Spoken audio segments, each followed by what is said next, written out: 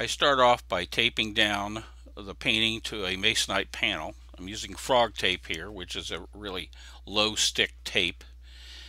I put it into the painting and give it a nice straight edge, and then on the back of the masonite I tape it down nice and flat and stern and strong so that the tape won't pull off later.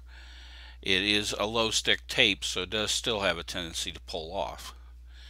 Once you have the first side down, you just proceed around it and tape the next side and vice versa.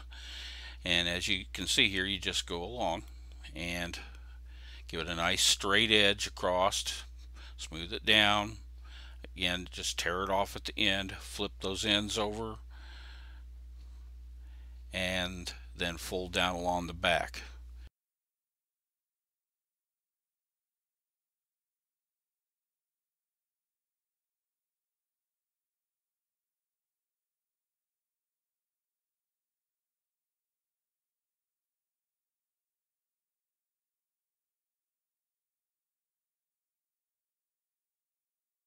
Once you have all the green tape down, then I go to the Scotch tape, which is another low stick, but it's a little more sticky than the green frog tape, and leaving about a 1/16 of an inch to an eighth of an inch of distance between the blue and the green. I go ahead and do the same thing with the Scotch tape, taping it down, nice straight edge, folding it down, folding it over, making sure it's good and solid on the back of the masonite and on the front. And again, this is just the same process as the green tape. You proceed forward with doing each side independently.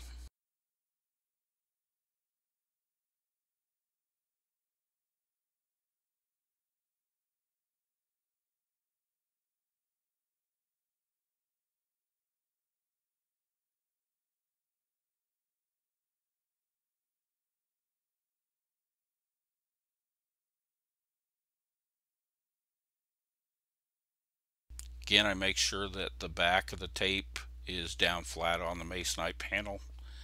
Uh, both sides are smooth on masonite anymore. They used to be rough, but since they're both smooth, it's easy to get it flattened on both sides. And again, leaving that little edge of the green tape showing, I make sure all the tape is sealed down tightly by running my finger on it on the edge against the paper.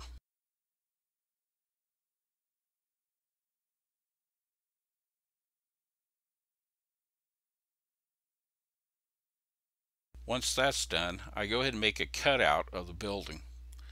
You see me kind of marking it off here and drawing some lines. I'm keeping the cutout of the building back about a quarter of an inch from the edge of the line drawing itself that's on the paper. That gives me a form to put down on the paper so that I can then go ahead and proceed to mask around it. It saves a lot of masking by doing that. This is a heavier grade paper, and you can see it's just simply scrap paper.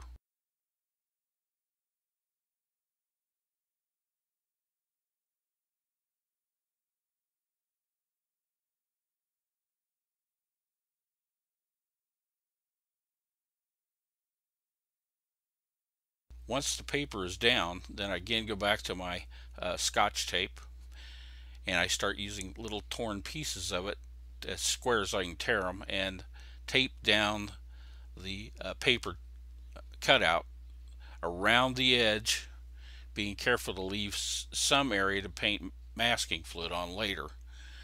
I'm going to paint masking fluid up to the edge of the line drawing and back over the paper so that no paint can get in under it or under the tape, either one. Tape, even though it's down on the paper, tends to have the ability to go ahead and let paint run under it. So you really have to kind of reinforce the idea of nothing running under it by putting masking and frisket up against the tape as well as the cutout paper. The paper can't be tissue paper or newsprint, because if you use it, it's too pliable and too easily soaked into by the frisket, and it may not actually seal the edge.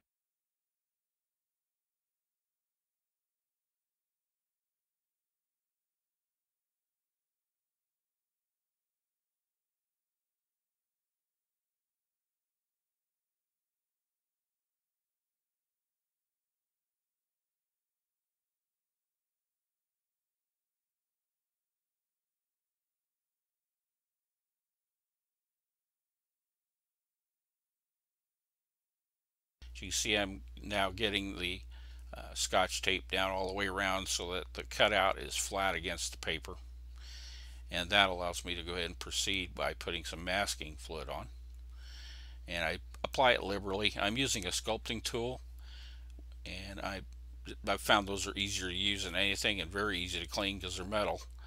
But I do apply it quite liberally and make sure that there's about 3/8 to half an inch of masking fluid around along the edge to keep the edge clean. I do take some care along the pencil edge to make sure that the line is neat and clean, or rough, or whatever I want to do with it. It's going to give me a clean edge later when I peel this all off.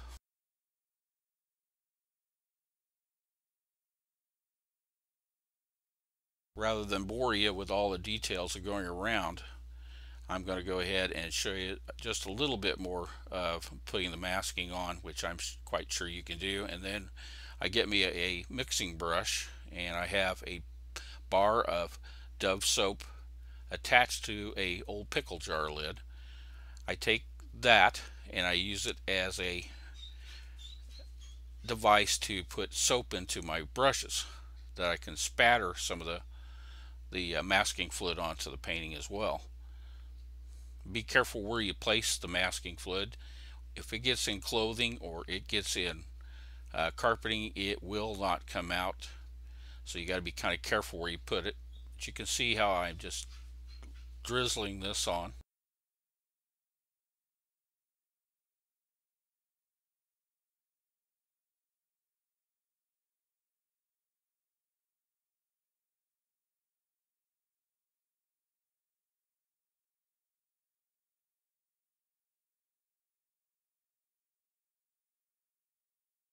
Okay, you can see I'm just dropping it here and there, trying to put bigger drops down toward the bottom and the finer drops at the top. This is going to allow some little bit of white space later, little blotches of negative space within the painting after I start painting it, that will give me some ability to highlight some things. If I don't like what's there after I'm done, well, then I can take it up. And here's what the finished masking product looks like. It's ready to paint.